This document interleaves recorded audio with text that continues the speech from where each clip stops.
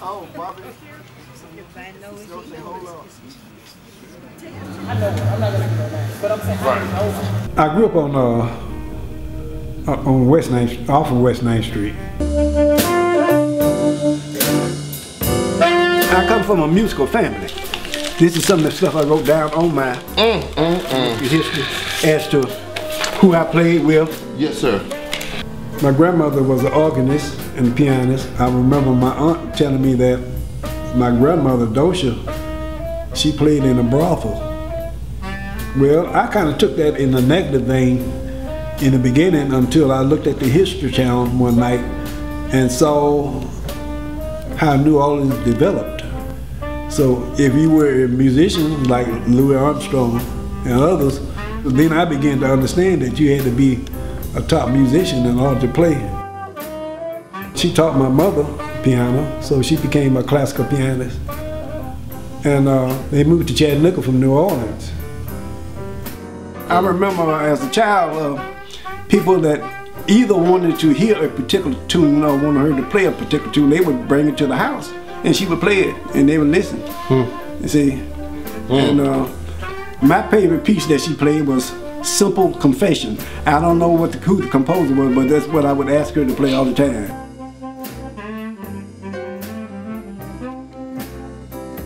Even having a couple of strokes, she would always recover, get back to the piano. That's right, she would play again. And until her death, see. I wanted to let you know, and the reason why I was going to do this, and this was a decision a while back, is a $500 scholarship that we give to any student that works and focuses on music. It could be an adult or it could be a youth. And so we wanted to name it was originally the Jazzanooga music. Nice. I believe that. You've done so much. You have done so much for us.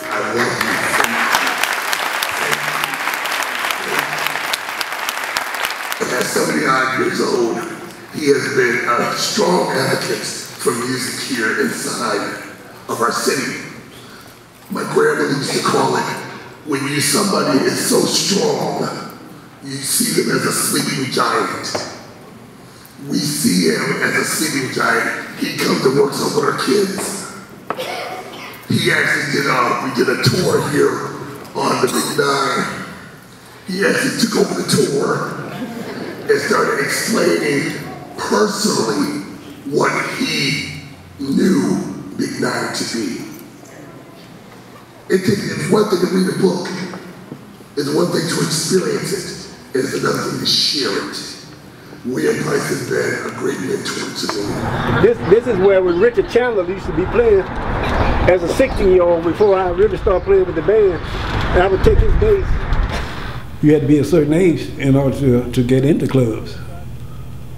But me, I began coming to the clubs when I was 16, and I began to acquaint myself with Richard Chandler, which was a bass player who played with the lead blues shufflers.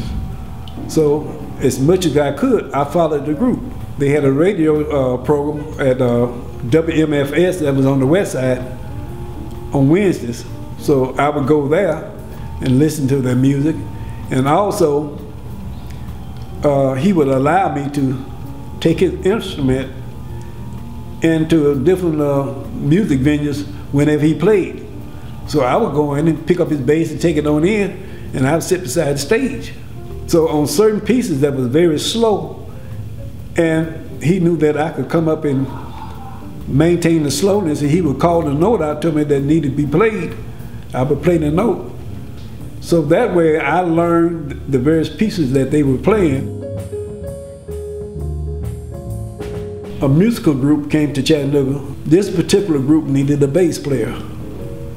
So they asked Richard Chandler, who was the bass player for the Blues Shufflers, if he would consider going with them on the road. Well, Richard Chandler accepted the job.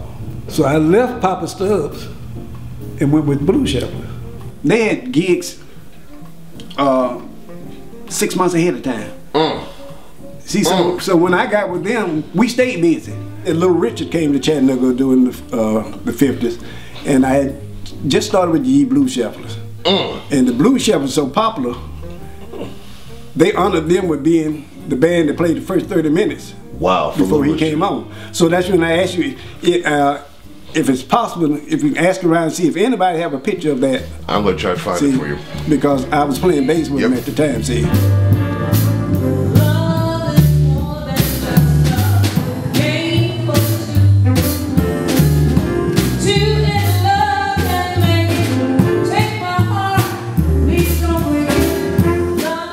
Who's that right That's there? my older brother. He's the one that played bass. Really? He's the reason I'm playing. He was more or less the caretaker.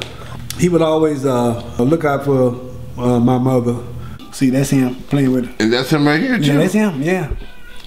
I remember one time he came down here and he wasn't satisfied with the home that we were staying. He made a point to go to talk to Booker T. Scruggs, which is Booker T's father, who was the manager of College Hill Court at the time.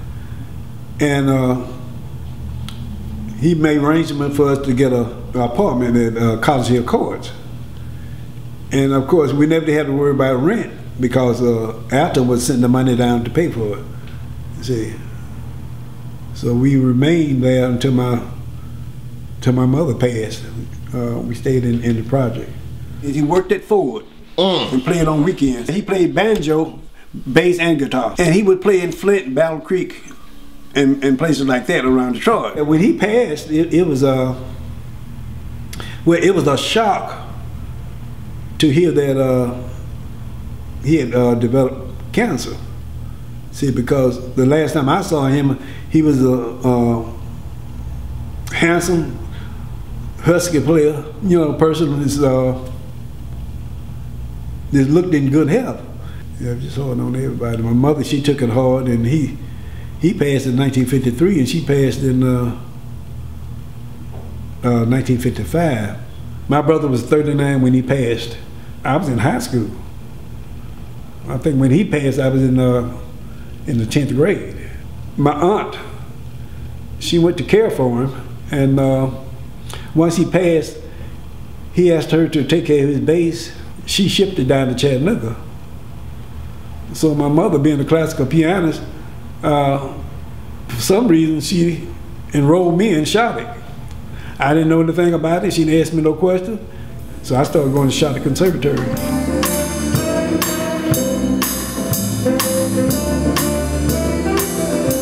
Inside, right now, we have Booker T. Ensemble Live. Take a look. So if you're in the Eastville area, but this is a little bit of history. Some of the people who played back in the 30s. Yeah. Wilford Millbrook. Now you know I put banners on ML King. Yeah. And I got a picture of him. Yeah. Well, see, when Wilford came back, he came to me because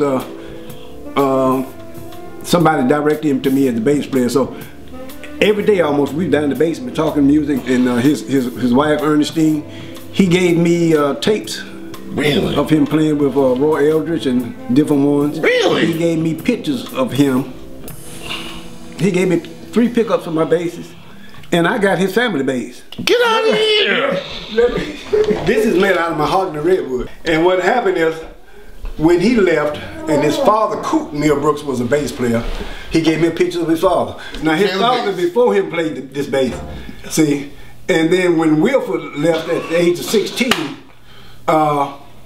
the bass is sitting in the corner. So explain it to me. Yes. Wilford's brother got tired of looking at it, he pawned it. Now this is back in the 70s. So what happened is that there was a bass player in here at the time whose name was Stanley Conover. Okay. Stanley Conover was tight, and he was giving me some instructions on the bass because I was just starting out. So he came to me one Friday, I'll never forget. He said, Price said, you got $330? I mean, $350, excuse me. I said, no, I don't. I said, what you want it for? he said, the ink spots are down at the choo-choo. The ink spots. And said the bass player went across the street to Sanders' loan office and said, it's a bass over there he's thinking about getting. And he said, the bass is pawned for $350. He said, I want to get it. I said, no. I said, I tell you what I do, Sam. He said, the day is Friday. I go to the bank and I borrow the money. Wow. And he said, well, Price said, I don't have the money for you Monday. I said, well, I tell you what I do. I'll get the bass. Right. And I said, when you get the money Monday, bring it to me. Monday never came. I acquired this bass. Oh my goodness. $350. Oh my goodness. Yeah, that was the pulling fee.